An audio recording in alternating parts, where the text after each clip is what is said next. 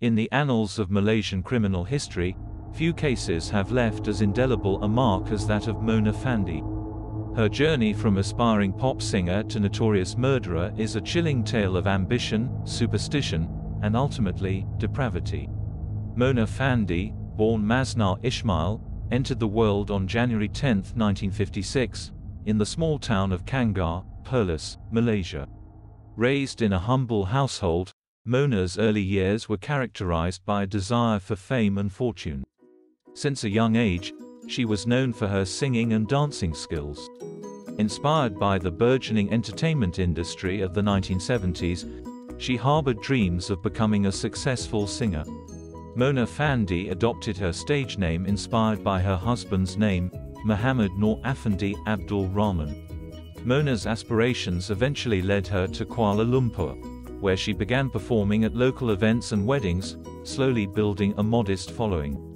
Mona's husband heavily invested in her career. He arranged several TV appearances for her, which helped her gain visibility in the industry. In 1987, she released her debut album titled Diana. This marked her official entry into the Malaysian music industry. While her music career was slow to pick up, it was Mona's fascination with the occult that would ultimately shape her destiny.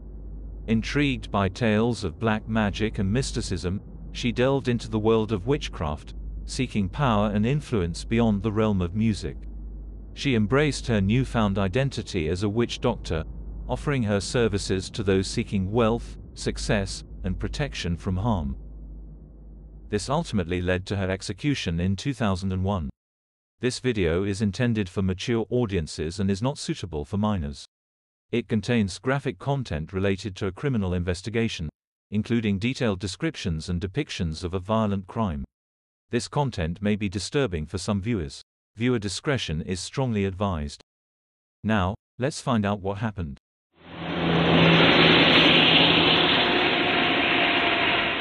Mona's transition from singer to witch doctor was swift and unsettling.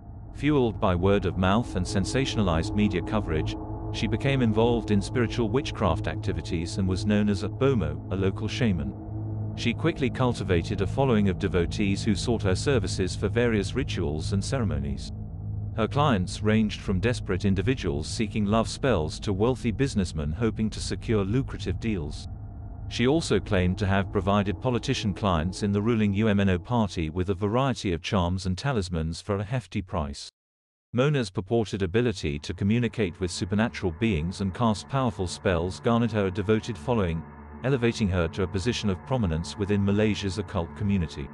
Operating from her home in Kuala Lumpur, Mona conducted elaborate rituals and ceremonies, often accompanied by her husband, Affandi, and their assistant, Juraimi Hassan. Together, they cultivated an aura of mystique and intrigue, drawing in curious seekers from all walks of life. Little did she know, the final price was her to pay.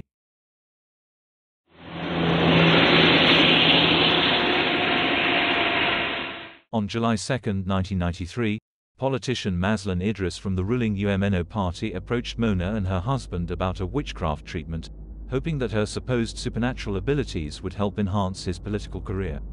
Unbeknownst to him, Mona and her accomplices had far more sinister intentions. They promised to help Mazlan by giving him a talisman consisting of a cane and a songkok supposedly owned by Sukarno, the first president of Indonesia. In return, Mona demanded 2.5 million ringgit. Mazlan paid the couple 500,000 as a deposit and gave them 10 land titles as surety for the remaining 2 million ringgit. An appointment was made for cleansing rituals, and Mona lured him to her secluded farmhouse on the outskirts of Kuala Lumpur. She invited Mazlan to a ritual where he was told to lie on a candlelit bathroom floor, with his eyes closed while Mona placed an orchid on his forehead. He was told to wait for the money to drop from the sky. When Mazlan fell asleep, Mona brought out an axe and ordered Hassan to kill him. Later in court, Hassan admitted to chopping his head with 3 blows and ultimately killing him in cold blood. Dr. Abdul Rahman Yusof, who had conducted the official autopsy, gave witness during the trial that there were no defensive wounds on the body. He believed the victim was in a lying position on the ground when the fatal blows were struck.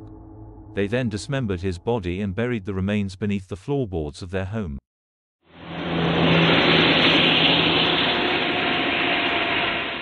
Mazlan Idris was reported missing on July 2, 1993, after withdrawing almost 300,000 ringgit from various banks in Kuala Lumpur. He was last seen meeting Mona at Raub, Pahang. Soon after Mazlan's disappearance, Mona was reported to have gone on a shopping spree in Kuala Lumpur where she bought a new Mercedes-Benz and also bought a new cell phone, gold jewelry, sofas, kitchen cabinets, a TV, and a video recorder, and even got a facelift, all paid for in cash.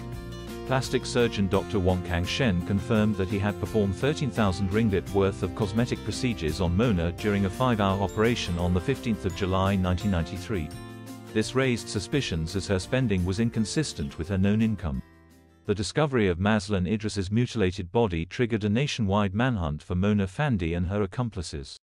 On July 22, 1993, 2 days after the body of Mazlan was found, Mona, her husband and their assistant were arrested in Bentong and Kuala Lumpur, Malaysia. Fandey was apprehended by police while attempting to flee the country disguised as a man.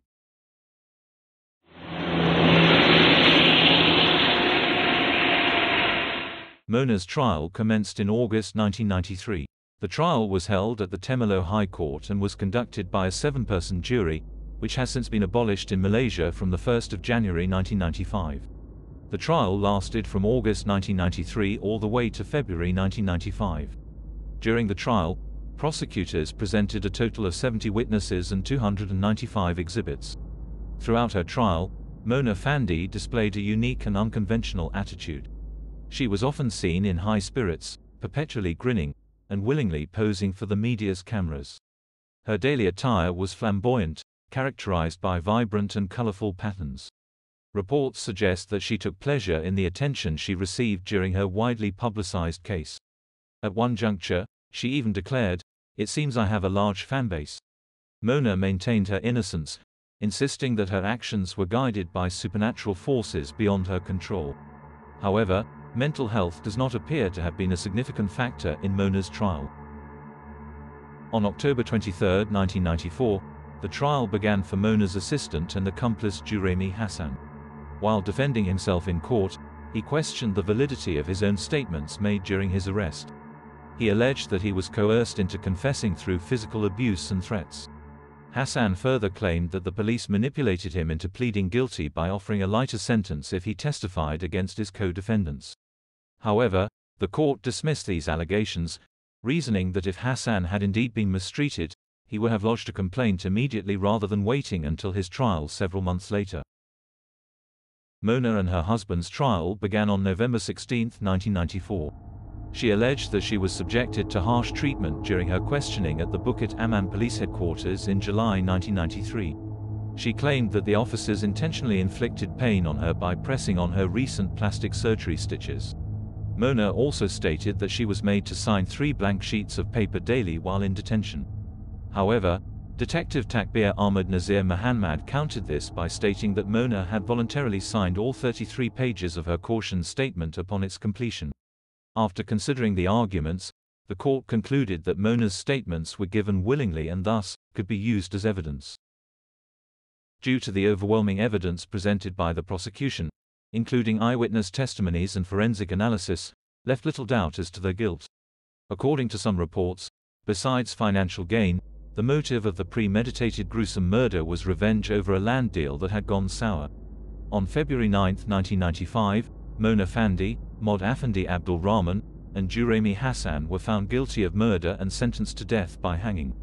Following the pronouncement of the sentence, Mona expressed her contentment with the verdict to the press, stating, "I am pleased with the decision and I am grateful to Malaysians," and then she blew kisses to the onlookers.